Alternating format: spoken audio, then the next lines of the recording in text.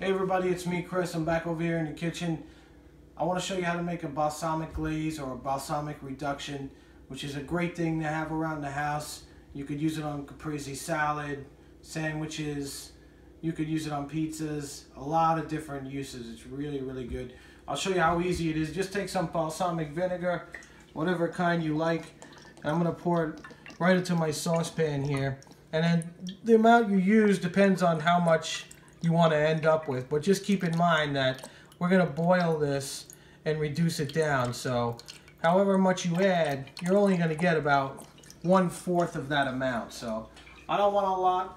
I got probably about half a cup of that balsamic vinegar, and I'm just going to add to it about maybe a teaspoon of sugar, and I'm going to turn on the heat and bring this to a boil. So once this starts to boil, you want to bring it down to about medium heat. You don't want it to overboil. Just a nice steady boil. And watch out, don't put your face over this because the odor is really, really strong right now. And you're just going to let that keep cooking. You don't want to walk away. You got to keep an eye on this because it could spill over. But just let it keep boiling down. And we're going to reduce it by about 3/4 until it's nice, thick consistency. So look, just a minute or two and you can see it's already reduced by about half. And you can see it's starting to get thick. You see how it's coating the bottom of the pan? So you can tell it's starting to reduce and get a nice syrupy consistency. A couple more minutes, should be good. Alright, so we're getting a little bit closer. I still think it needs a little bit more time. But remember, just don't put it on high. You want to boil this on medium to medium low so that you don't burn it. If your heat is too high, you can burn this or scorch it and it won't taste good. Alright, so I shut the heat off and I think this is done. And you can see how it coats the bottom of that pan.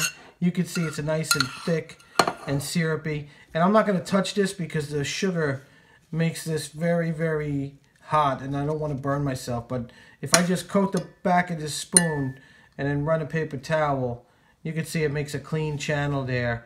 So you can see it's nice and thick and it's coating that spoon. Alright, so I'm just going to transfer this into my bowl here.